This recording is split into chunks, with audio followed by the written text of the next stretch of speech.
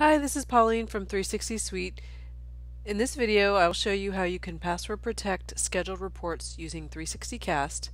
This feature will allow you to add a password to scheduled reports that generate PDF and Excel documents.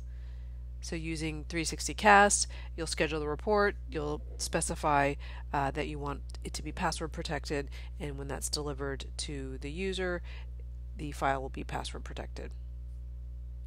First we log into 360. From the Schedule tab you have the option to schedule reports.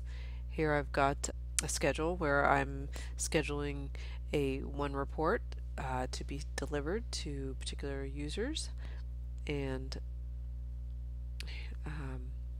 this report doesn't have any prompts, so I have a destination list that specifies where that report should be sent. So I have a PDF and an Excel file, and I'm going to use what's in that password field in my destination list, and I will run that.